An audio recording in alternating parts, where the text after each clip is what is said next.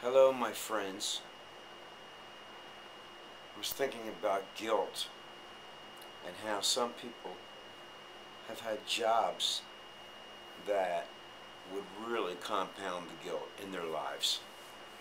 And the ego that runs people's lives, that's its job, to compound guilt so that there's no escape, so that you think there's no escape, there's no release. And so you're stuck there forever. And you should just live it out, you know. And that's tragedy, right? And there's an answer. I've been telling you there's an answer. And realizing that guilt is the cause of sickness is a big one.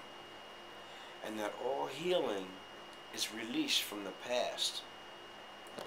You know, I'm doing a song on the accordion by Billy Idol. Start Again, White Wedding. It's a cool song. And we can always start again. You know what? Whether you've been a bombardier, you know, bombed Nagasaki and Hiroshima, or else, you flew your planes into the World Trade Center. You know what? By calling these people murderers and stuff like that, I'm not seeing them as murderers. I'm seeing their essence. There's a Christ in everybody. Everybody. Every Muslim, every Catholic, the essence of Christ is in them, or the essence of God, our source, is in everybody. It's in the center of us. And it's been layered over by clouds. So we really don't allow that light to come forth so we can hear that voice.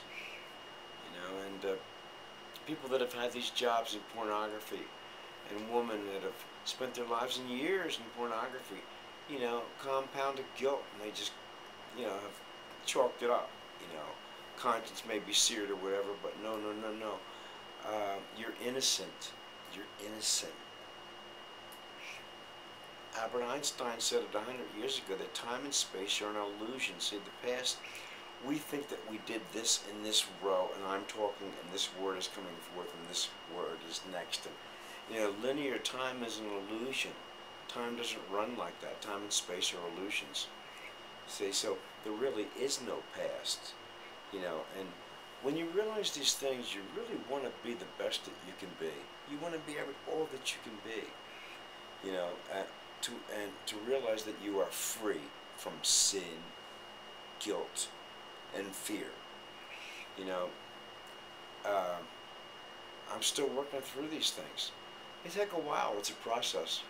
I'm a messenger who's going through the process of getting free of all these things, and it's happening. I'm seeing it. I can get pretty bold. I don't mean to sound arrogant. Sometimes I think I sound arrogant, but you know what? It's not arrogance. It's just letting you know that I'm really seeing this thing. It's happening. You know what? And I had a message 10 years ago that's different from this totally. This is totally off the wall. And yet, I'm seeing results time and time again. And it also makes me angry, this course. You know what? There's 1,000 ways to climb that mountain. A Course in Miracles is one way. It's my way. And, but there's a life to live too, but I haven't really been able to live it. Getting hit with the sickness and stuff like that. But I intend to start. I see light. And I see a way to tell people that you can overcome all these things with mindfulness and quietness. I'm talking about cancer, everything. Blood pressure, everything. We have a cure. We have a cure. And more than that, that's just one benefit of all this.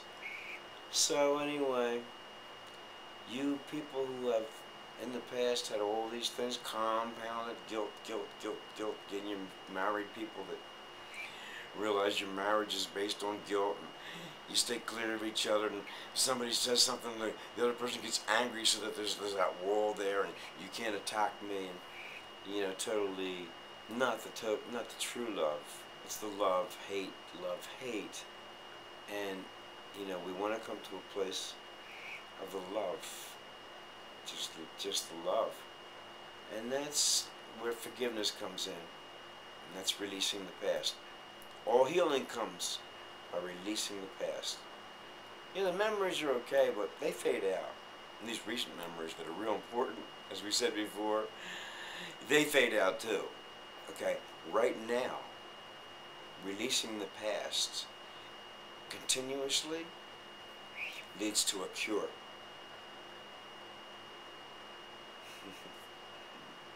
All right. You guys are awesome. Need you.